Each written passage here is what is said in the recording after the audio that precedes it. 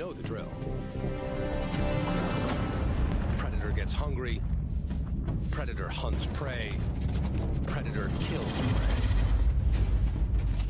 Right? Wrong. Sometimes the prey fights back. Team members get confused. Major screw-ups abound. But the hunter who pays attention to all the disasters survives. 6 predators with amazing weapons show us what it really takes to make the ultimate kill.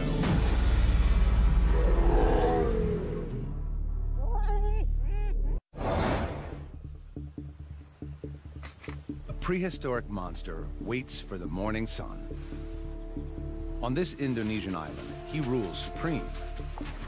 This 300-pound Komodo dragon is the heaviest lizard on Earth. He's a 10-footer, equipped with 3-inch claws and a phenomenal sense of smell.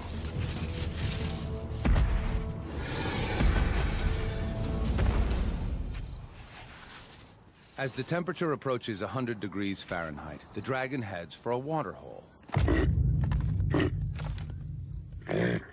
This is where Rusa deer quench their thirst. The deer notice him watching them.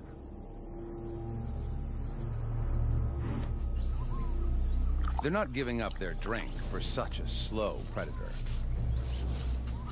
The dragon casually ambles closer.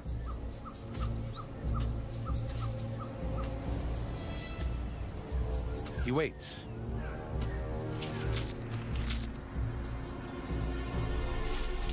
And then, just when they're lulled into a sense of security, he makes his move.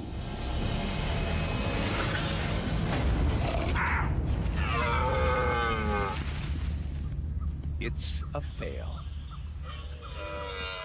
Deer are fast. They're gone.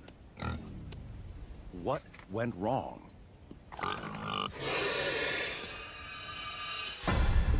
The dragon played the part of innocent bystander and worked himself closer. His top speed is 12 miles per hour, much slower than a deer. Normally, he'd ambush his prey from a yard away.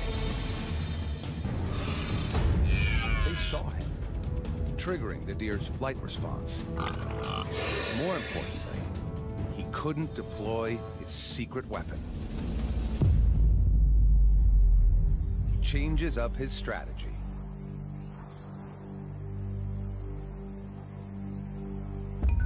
Growing up here, it's a dragon-eat-dragon world. Komodos are cannibals, especially of the young and innocent.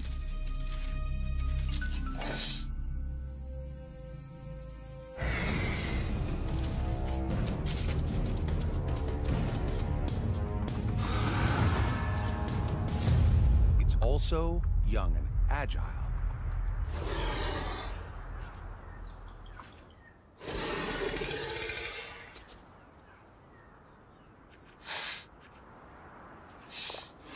Out of reach, the adult waits patiently.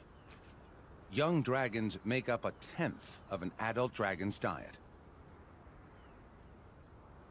The youngster senses that this is his only safe spot.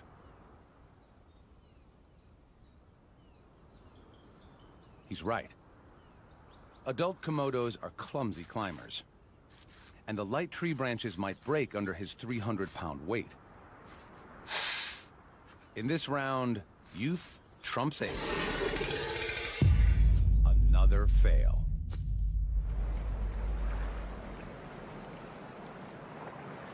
The hungry stomach of the Komodo grumbles for a new strategy. If you can't kill your own, then go for leftovers. The beach is a big plate of discarded food. His flickering tongue pinpoints nearby carcasses. He essentially tastes the air by picking up molecules and delivering them to the Jacobson's organ, kind of super nose, inside his mouth.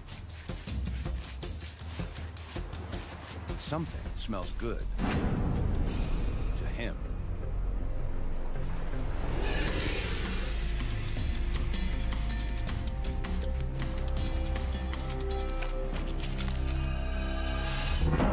Several movable jaw joints let him expand his mouth wide enough to vacuum the fish down whole, bones and all.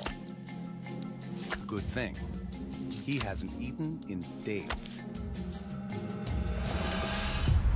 He could gorge almost 80% of his body weight, the equivalent of 1,200 hamburgers in one sitting. But this meal is just scraps. Yet every little scrap counts. Turtle. But another dragon is already dining on the prize. Now to steal what little is left. A little intimidation, and our opportunist dives in head first. The smaller dragon stands by and watches the curious show.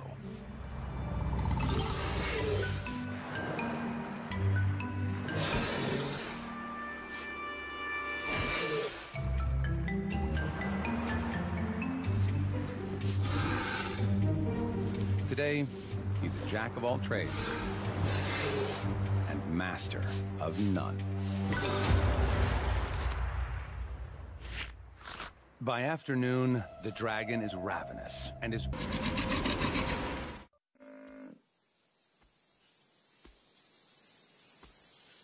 It's playing out as the dragon anticipated, even though he's nowhere near the buffalo. He has an invisible weapon. Venom. His bites released a unique lizard venom into the buffalo's bloodstream. The venom's compounds are as potent as those of the world's deadliest snake and will soon send the buffalo into shock. With a bite force of almost 60 pounds per square inch, the dragon's 60 serrated teeth inflict a gaping wound. And with the thrust of his muscular neck, deliver the toxic cocktail 1 inch deep into the buffalo's flesh. Now he follows and waits. With favorable winds, he can pinpoint his prey's exact location, over 6 miles away. As the venom courses through the buffalo's body, it stops the buffalo's deep wound from healing. Its blood pressure drops, and it weakens.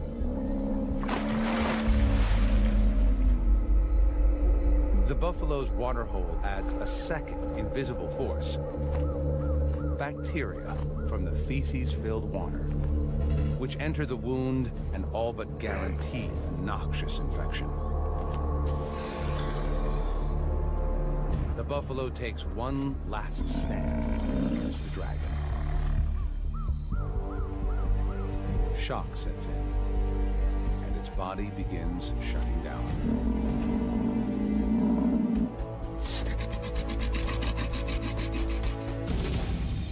It's dinner time. Whether the dragon likes it or not, the big buffalo will be eaten family style. It's been a long, drawn-out hunt, but his venom weapon worked perfectly.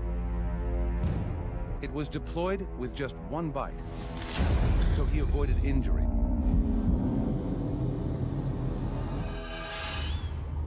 Imagine a predator so strong it could outbite a lion, a tiger, and a bear.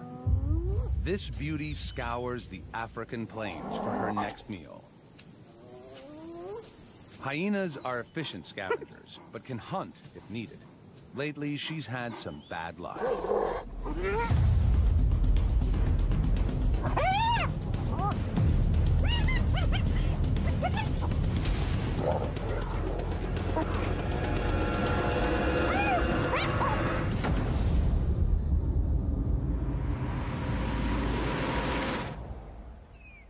Her cubs need her protein-rich milk, and she can't produce it if she doesn't eat. She needs food, and she needs it now. She detects a faint whiff of carrion and heads in that direction. She can smell meat from over a mile away. Across the plains, lions have killed. They're feasting on a wildebeest, and she'd love a part of it. Other hyenas have the same idea. But there's no hospitality here. These lions weigh twice as much as her. Pushing in is risky. Lions kill hyenas regularly. Just last month, her mother tried to steal a meal from 2 lions.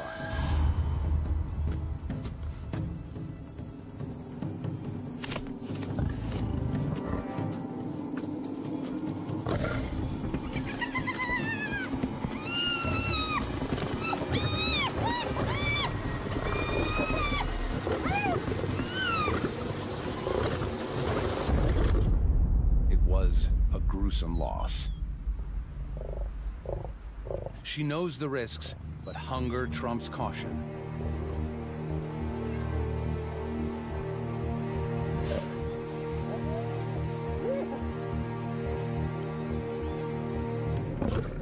These lions will defend their kill at all costs. But she still goes for it. She moves in.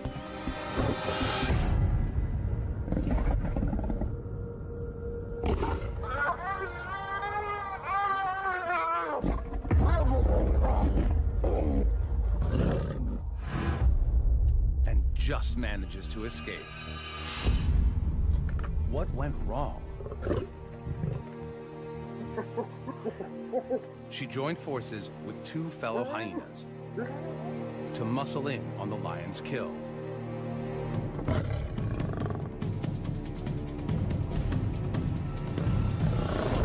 To get it right, the clan needed 4 hyenas to every lion.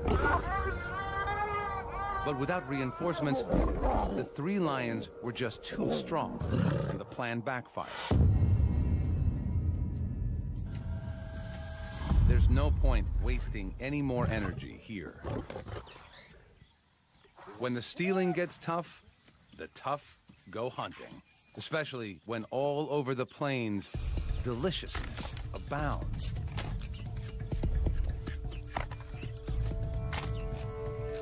Male topi are engaged in their once-a-year sparring competitions to secure a mate.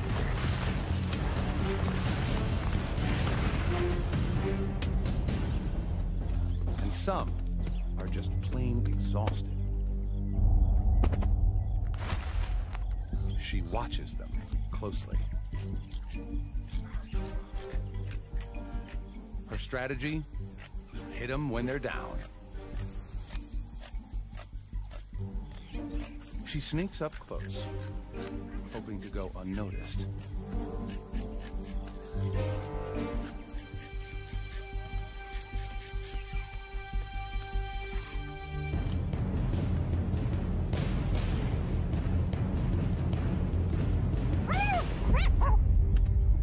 It's a miserable attempt.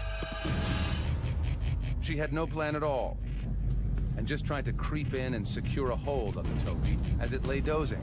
But her approach gave her away, and the big antelope was just too strong and quick. Topi are one of the fastest mammals on Earth, and can run at 50 miles an hour. That's 10 miles an hour faster than a hyena. Back to the drawing board. The topi need to settle before they can try again. She heads further across the plain, where her intent is not yet suspect. Her plan is to get a grip with her jaws. Hyenas have the strongest bite in the mammal kingdom and exert up to 1,000 pounds of pressure. If she can get a hold of any part of the topi, her huge jaw and powerful neck muscles, normally designed to lift heavy prey, will enable her to hang on. Bingo. Another target.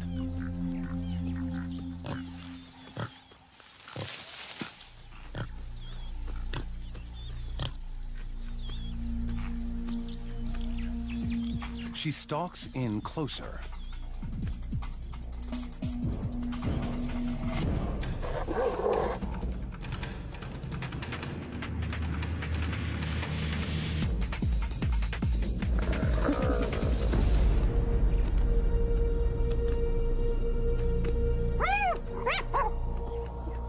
She loses her prey.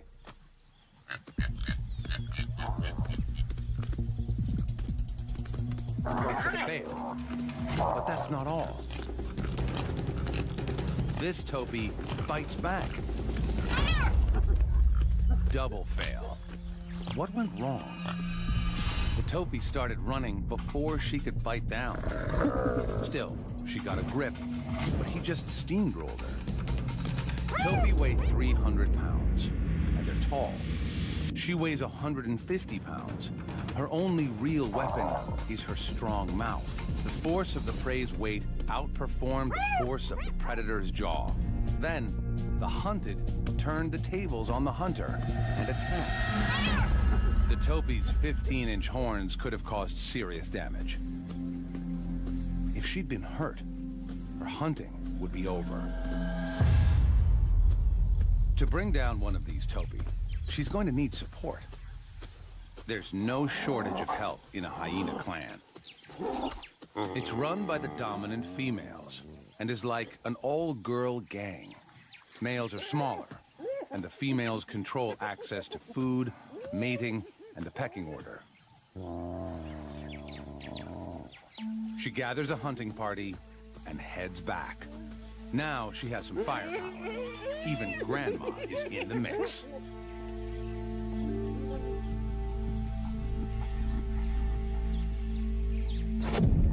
The topis spot the group immediately. A hunting party is much more obvious than a sneaky single.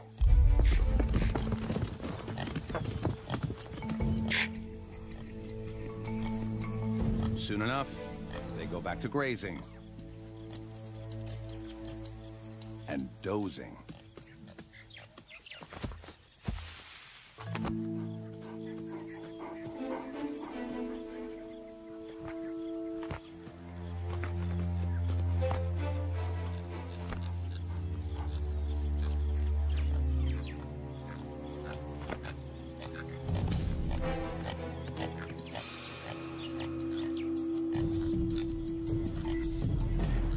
The two lead hyenas approach cautiously, quietly. The sleepy topi is oblivious.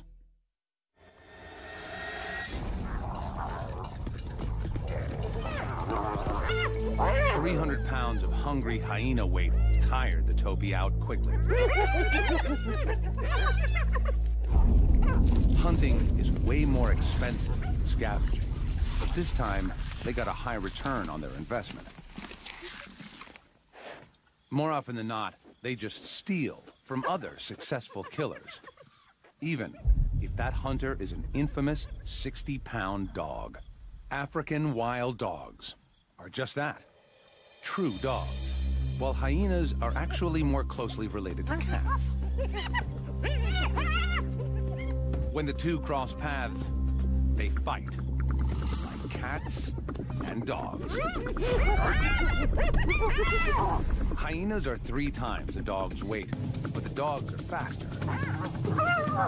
The smaller dogs band together to target the hyena's soft hindquarters and use their numbers against her. Her only defense is to hole up. They must beware of the hyena's jaws.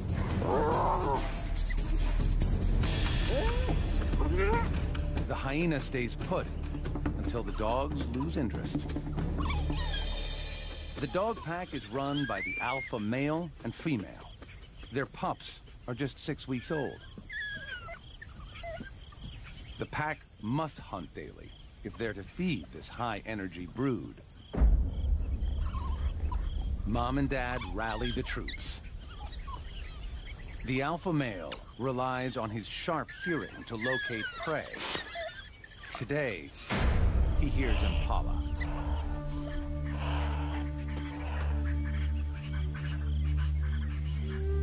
Some stalk in.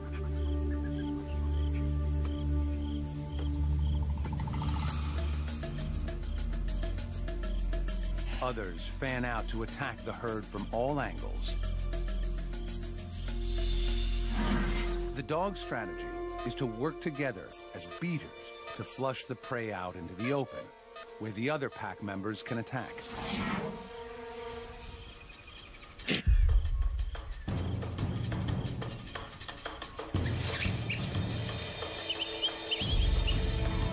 The impala scatter. Their tactic is to zigzag their way through the bush, but the dog pack encircle the herd. As the impala cut across the curve, the dogs narrow the gap.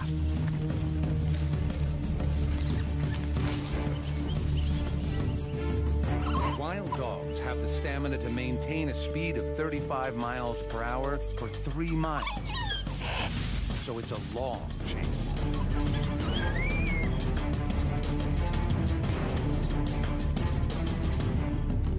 Finally, they have their target. As they close in, the terrain suddenly changes. The plan goes dead in the water. The dogs are scared of crocodiles, so the deep river stops them short. It's a fail. Their plan seemed solid. They split up and isolated one impala from the herd. The prey had its own strategy. It deliberately ran into the water. This was a smart countermeasure. With only a 33% chance of being taken by a crocodile versus over 80% chance of being caught by the dogs, he chose right. The pack regroups and heads back to the den during the heat of the day. They'll wait until dusk before hunting again.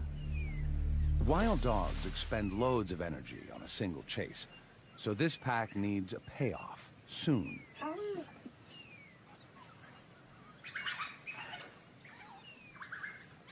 High-pitched twittering conveys their excitement and rallies the pack. It's time to hunt again. The alpha male takes the lead. Impala again.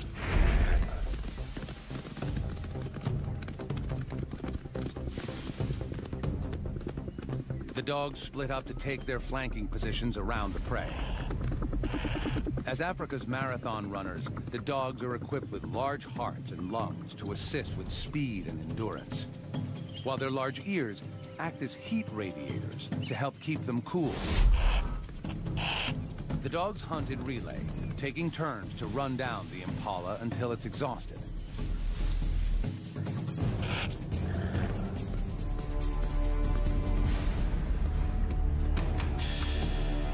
But the impala makes for the same river.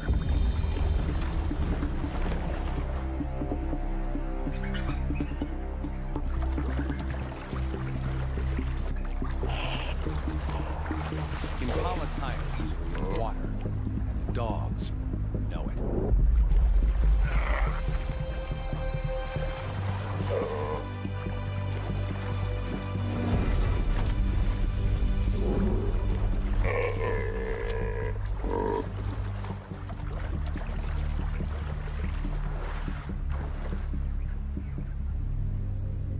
This time, the dogs cross downstream.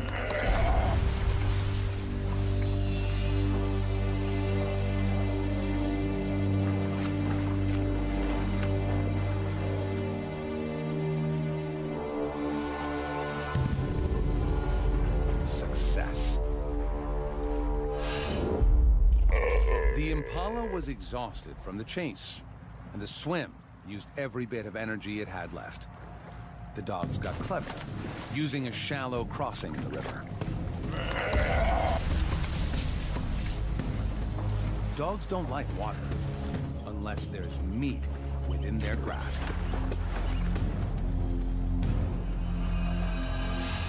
Like the hyena, they disembowel their prey. But here, there's no hierarchy. Every dog has a spot at the table. They'll consume the impala in less than 10 minutes. But they aren't the most ruthless predators out there. The bald eagle in the sky for possession of the prey. He snatches it back. What happens next is truly extraordinary.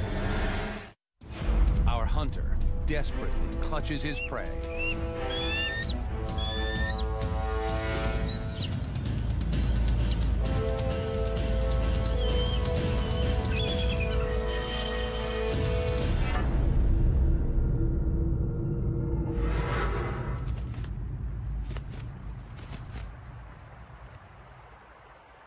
The battle is over, and his catch is gone. But he doesn't lose his cool.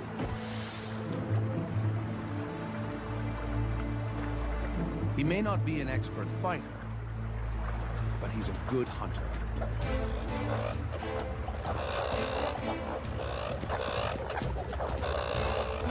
He catches another coot by surprise. But he dives too far down. His feathers are waterlogged. Now, he could drown. All he has to do is let go of the coot. But he's not giving up his meal. Typically, fish don't fly and birds don't swim. But he'll have to break the rules. He tries out a kind of butterfly stroke. The injured coot has no hope of escape. Safely away from thieving eagles, the predator claims his hard-earned money. The eagle turned the failure of his first hunt into opportunity. While the others were still fighting over his prey, he nailed another coot on the QT. It went downhill when his feathers got wet.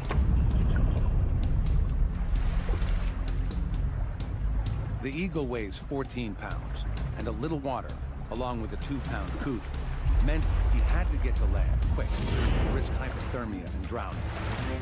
He innovated and started paddling, prey in tow. The talons possessed 10 times the grasping strength of a human hand. He turned 3 fails into immediate success. A real triumph.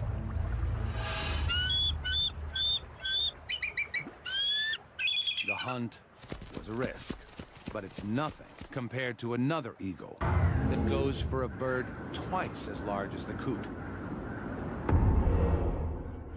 She finds it on East Africa's vast soda lakes. Here, flamingos gather in the thousands to feed on the microscopic blue-green algae and crustaceans found near the water surface. Their bills are like a filtered vacuum, sucking in the most nutritious food. Like the bald eagle, this African fish eagle is going in for some bird-on-bird action. The flamingo weighs 9 pounds. That's 2/3 the eagle's own weight. And it's 5 inches taller than the hunter. How to even begin? First, she must single one out. Luckily, her eyesight is one of the sharpest in the animal kingdom. Eyes on the sides of her face allow for an extreme 340-degree field of view, nearly all the way around her head, while her visual accuracy comes from the 1 million sensory cells in her eyes that enable her to see 5 times farther than humans and allow her to locate her prey from over 650 feet away.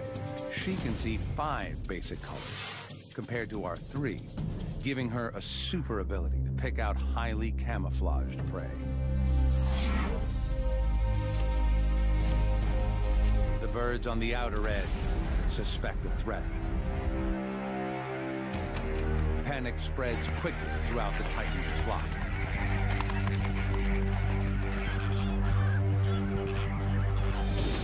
The eagle scans for any sign of weakness and identifies one flamingo isolated from the rest.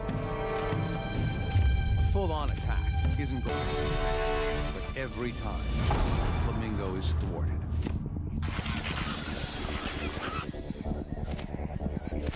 The flamingo is losing energy fast.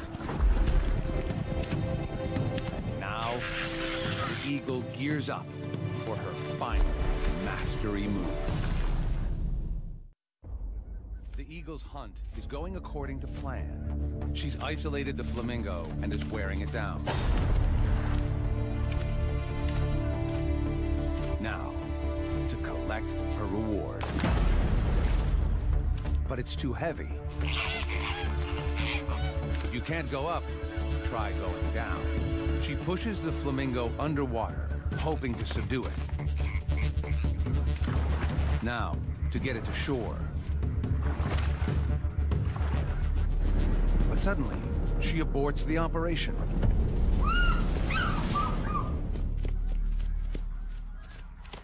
It's a fail. What happened? Flamingos spend 80% of the day feeding to keep their energy levels up. The eagle's strategy was to isolate a straggler and tire it out with dive bombs until it used up all its energy and was too weak to escape. But the 9-pound flamingo weighed too much for her to carry, so she dunked it and then tried to get it to shore, like the bald eagle did with the coot. But a minute into it, she realized she didn't have the strength. Sometimes you have to know when to quit. What's the point of calories gained from this meal if it costs even more calories to get it? Hunting costs energy, especially when you're still learning how to do it right. This young leopard searches for supper. He's been with his mother for nearly 2 years, but now he's on his own. At this point, he'll eat anything, even porcupines. His prey doesn't need to run. They have a built-in fortress. But he's too inexperienced to know that. 30,000 12-inch quills stand between him and a meal. And this is double trouble.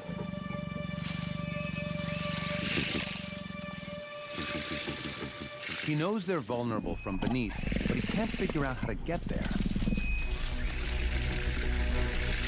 He has the right idea, but his execution is far from perfect.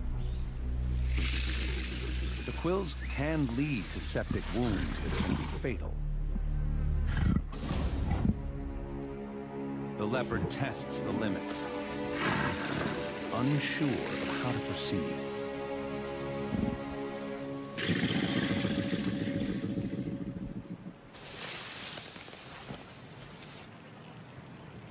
A backward charge says back off.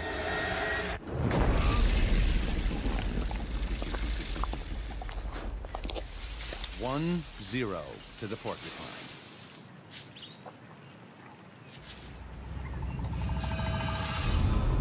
This was a tough lesson.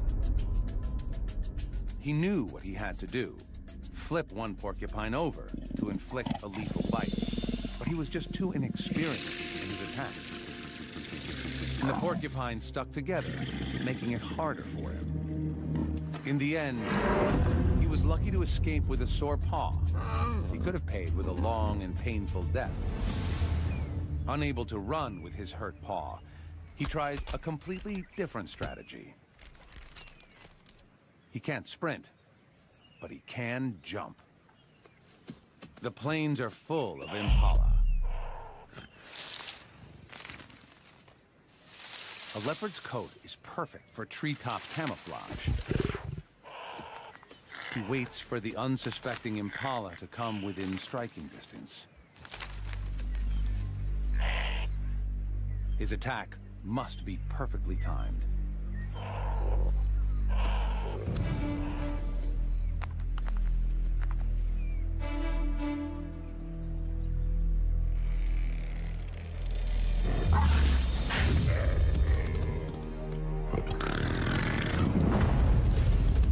He misses and gives chase.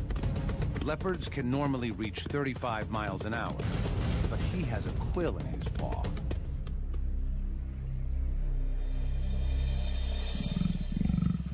Double fail. This plan was solid. A silent attack from directly above. Leopards are strong and agile enough to pull this off.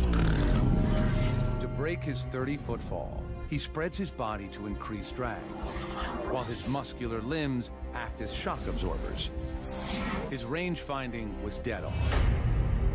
But there was one critical problem. His jump was just too high. And while he was in the air, the impala had time to get out of the way. His strategy has promise. So he tries again. He finds a lower tree and stalks in unnoticed. The impala come to feed on the flowers and fruit of this jackalberry tree. The perfect spot for an ambush.